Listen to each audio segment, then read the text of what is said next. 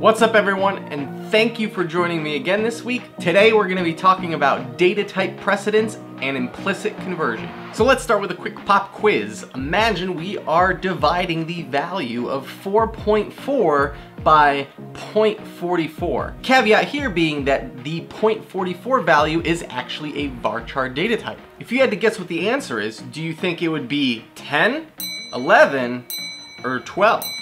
If you guessed 11, you're right. You probably don't need to watch this video, so turn it off and go watch some cat videos or something. But if you guessed anything else, especially 10, because that's what I would have guessed, maybe keep watching to learn why SQL Server does this. So before we get into why that answer is 11, let's talk about data type precedence and implicit conversions. So in SQL Server, whenever you're performing any kind of operation on two different values, SQL Server needs to make sure that those data types match before it can do anything. If you have two values that match naturally, like they're both numbers, SQL Server doesn't have to do anything special. It can just go ahead and do a mathematical operation, for example. On the other hand, if you have two mismatched data types, you either have to explicitly use a cast or a convert to make the two data types match, or SQL Server on your behalf will try to do a cast on its own behind the scenes, which is known as an implicit conversion. That implicit conversion needs to happen so that SQL Server can actually do the operation that it needs to do. So if we start with a slightly simpler example of just trying to divide 4.4 divided by 0.44, not specifying any data types, we'll see that we get the answer that we would expect, which is 10. If we use the SQL variant property function to look up the data types of these numbers, you'll notice that SQL Server treats them as numerics.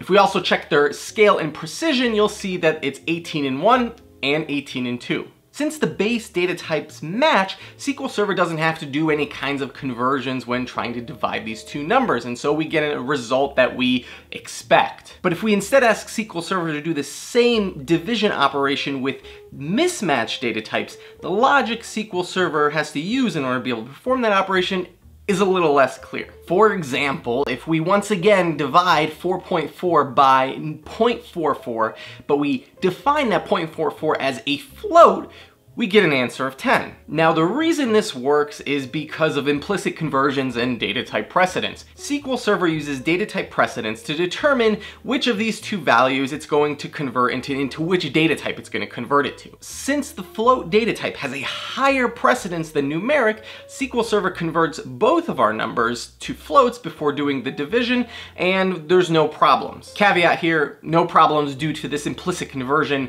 not necessarily true if we're dealing with floating point math problems, which I'll save that for a different episode. Now things get more tricky when we explicitly define different data types. So if our 4.4 is defined as numeric with default scale and precision, and our 0.44 is a float data type, and we do that division, we get the answer of 9.090909. And the reason this happens is because of the implicit conversion going on due to this data type precedence. Since float takes a higher precedence over numeric data types, SQL Server just chops off the end of the decimal in our 4.4 part of the equation. So we're left with dividing just 4 divided by 0.44, which is our 9.090909 answer. And so if we go back to our original example of dividing 4.4 by a varchar 0.44, you might now have a better understanding of why it equals 11. Since the numeric data type takes precedence over varchar, SQL Server has to convert that varchar to whatever the numeric data type is. And the numeric data type, if we look at it using the SQL variant property function,